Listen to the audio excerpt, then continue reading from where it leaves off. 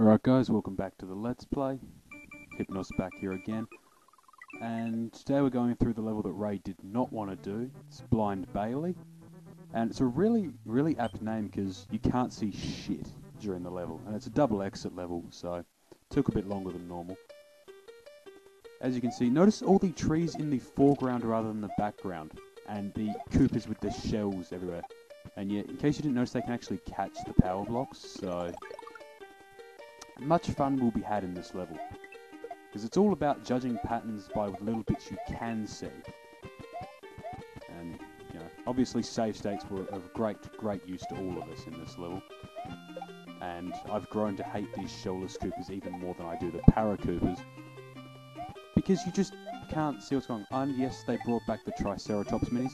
Bear in mind that these little fuckers will breathe fire at times, and you can't see that over the trees either. Always in good fun. Fuck you, Axel Jinx, I hope you die. And I don't even know if I got the name right there, I'm just more concerned about threatening him than anything else. Notice the Koopas with the little wings leaping around, you can't see them. More Koopa. At least this one you can see bits and pieces of. I'm going for the secret exit first this time around, it's really close to the beginning.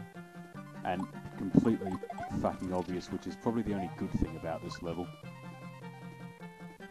Take this out. Damn power blocks. Yoshi coin up here, one of many. And here's our little go to the secret exit. Can't see that either, but I had to remember where I did because I put it down there. Ah, yes. Now this secret exit is all about jumping on shells. Or evading shells, or not getting killed by shells, but mostly jumping on shells. You'll see why in a second. And yeah, we got undead Koopas and thwomps in a tree-themed level, so I don't know what's going on there. And fire. Fire's good. Fire is always good. Not when it's aimed at me, but okay, so I guess that means it's not always good, but by and large, fire is good when you have the fire flower. Which you always want on this level, because, well, it's about the safest way to move through anything when you can just shoot it rather than having to worry about where it is. Probably notice I'm not actually bothering to try and do this without getting hit. I did that. This particular video is the compilation of about 30 minutes work, and I just gave up bothering. Yeah, they hit the key behind one of them as well, bastards. But that is the secret exit, which actually takes us back up around here. I didn't go through here, but it actually leads back to World 3 or 4, I forget which. So I'm going to do the proper exit this time. Yeah. No power-ups, of course, because I wasted them all on the secret exit. And whoever taught those Koopas to pick up and throw power blocks back at you needs to burn in hell. Seriously. Koopas should not learn how to throw blocks. They should be restricted to throwing their own shells at you. And other Koopa shells, because we all know they're communists and have no sense of personal property. I'm not going for all the Yoshi coins in this level, or really any of them, because there's just too many detours involved in getting them, and I'd run over time for the video. Now we have red Koopas, more communist Koopas. Red Triceratops, more communist Triceratops that breathe red fire. Sensing a pattern here, I know I am. Jokes aside, these Triceratops, at least they're not breathing fire like they normally do. And this is a, yay, very tall midpoint, which I don't think I even bothered getting. No, I didn't. Okay, why do we need a midpoint that tall? Is it some sort of giant phallic replacement symbol, or I don't know. I don't know. I think it's where it gets fun. Or it will in a second. We have moles hidden in the trees.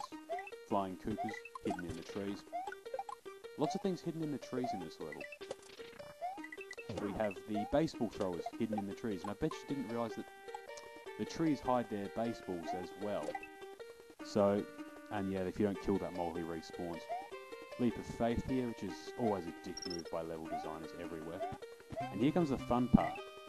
Lots and lots of the bull rushing jocks in a section where you can't actually see them. It's all about working out where they'll be based on their patterns. And if you haven't faced enough of them down in the past, you're going to lose. But, of course, having played many Mario games and lots of Rise to the Challenge, I have a pretty good idea of how the bastards move. They killed me often enough.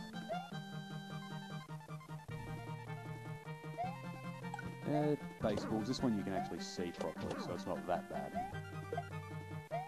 3 hits because I really want that bastard dead. I've gone homicidal here.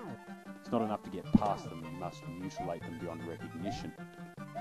Fire launchers, they're easy, despite not being able to see what the hell is going on. The timing on them is different. And yet they stuck one right at the end where you can't see him so that he'll screw you if you don't have any power-ups. Fortunately I did, so it's easy to get around this time. And this leads us back down to Sunken Ship Saga, which Ray's already done. So we're going to go look through Bowser's pole in the mouth and see what's up next. And it is Slip Slide Ride, I believe.